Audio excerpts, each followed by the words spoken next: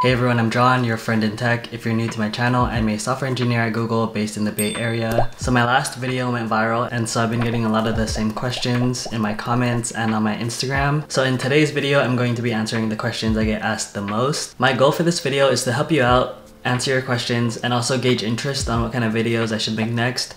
So if there's anything you want me to answer or expand on, let me know down in the comments. Otherwise, let's get started. So my first question is, did you go to school to learn software development, or did you go to a bootcamp, or did you teach yourself? So I actually learned how to code in college. I went to a California State University and I have my bachelor's and master's in computer science. Do you need a degree to work at Google? I get a lot of questions from people asking me what they should major in, what kind of certifications they need, and what degree Google is looking for. If you look at the job application for a software engineer at Google, there's actually no degree requirement. So it doesn't really matter how you learn to code, you just need the skills to work at Google. Is it easier to get into FAANG if you go to a good college? If you don't know, FAANG stands for Facebook, Amazon, Apple, Netflix, and Google, and these are the big tech companies, and a lot of people use FAANG to include all the tech companies, so like Microsoft, Square. My answer to this is not necessarily. Some colleges may have more connections with companies than others, which means that, they can invite the companies onto campus to do tech talks and to go to the career fair, and this makes it easier for students to network with people from these companies.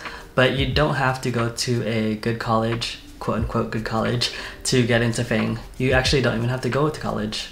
So what should I do to get hired at Google? So number one, you need to know how to code. So go to college, go to a bootcamp, or teach yourself. Number two is you need to practice for your technical interviews. If you can't pass the interviews, then you're not going to get hired. And the interviewing environment is kind of stressful because you're just two people in a room or on a video call, and you have to solve a problem in front of somebody. You have to explain your thought process. But the good thing is that you can get better as you practice over time. So that's why I highly recommend practicing mock interviews if you can find someone to do it with. And number three, you have to apply. I know a lot of people stop here because they think it's too hard or they don't feel confident in themselves to apply, but if you don't apply, the answer is always going to be no. So the good thing about applying, even if you're not ready, is to get a lot of experience about the whole interview process, because you hear that, the interviews are all day and they're hard, but you don't really know what that means until you've gone through it yourself. So go through the interviews, and even if you don't pass, you'll still have all those lessons you learned. And so when you apply next time, you'll have a better chance of getting in. Does a Google referral actually help you get a job? I would say yes and no, because getting an interview can help you get your foot in the door,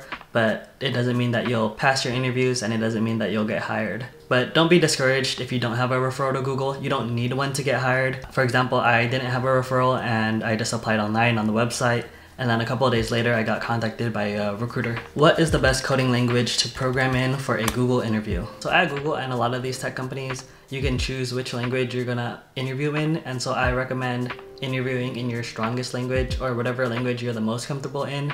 So for example, when I did my interviews, I was still in college and a lot of my courses were in Java, so I took my interviews in Java. How can I improve my coding skills? So the best way is through practice. Practice makes progress, so you can do leak code problems, you can work on a personal project.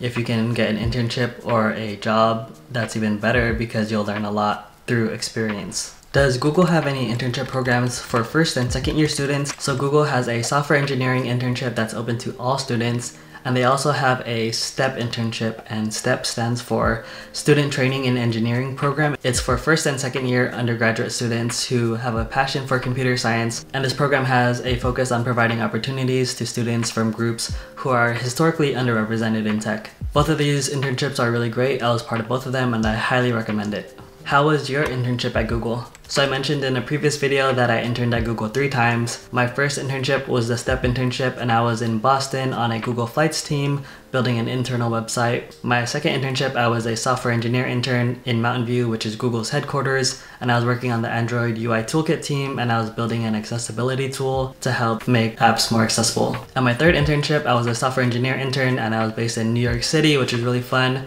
I worked on an Android app for Googlers. What was your interview experience like at Google? So Google is known for having these all-day technical interviews where you're there solving back-to-back coding problems. I fortunately did not have to do that. So I actually only ever interviewed at Google as a sophomore in college, and so my experience is a lot different than normal. So my first round of interviews was for the STEP internship, and it was two 45-minute phone interviews, and it focused on data structures and algorithms. At the end of my STEP internship, I actually interviewed again so I can convert to be a software engineer intern, and it was one 45-minute in-person interview where I coded on a whiteboard, and it focused again on data structures and algorithms. And then at the end of my last internship in New York City, I actually expected to interview to convert to full-time because that was the normal process, and they decided to give me a full-time offer based on my feedback from my performance evaluations of my internship. So because I did so well in my internship, they just gave me a full-time offer without having to interview, which was really great. How many times did it take you to pass your Google interviews? So when I first started interviewing, I had no idea what I was doing, and I really fumbled through the interview experience. So I failed interviews from companies like Apple, from Amazon, from Microsoft, but I learned from each of those experiences and I got better through practice. So by the time I got to my Google interviews, I actually felt super comfortable and I passed all of them on my first try. So the lesson here is to keep on trying. What questions do you ask as a Google interviewer? So this is a funny question that I actually got a couple times, and I do conduct interviews, but I can't tell you what I ask for many reasons, and I don't think it'll help anyways because there's no guarantee that you'll get asked the same thing. I think it's better to focus on your problem solving skills so that you can answer any question that comes your way. And then another comment I always get is, can we connect on LinkedIn? And my answer is no, but if you do want to connect with me, add me on Instagram at yourfriendintech. I'd be happy to connect with you on there. So that's all the questions for this video. If you have anything else you want to know, leave a comment down below. If you haven't seen my last video where I go to the Google office, be sure to check that out. And my next video is going to be another day in the life vlog, so subscribe if you haven't already, and I'll see you in the next one.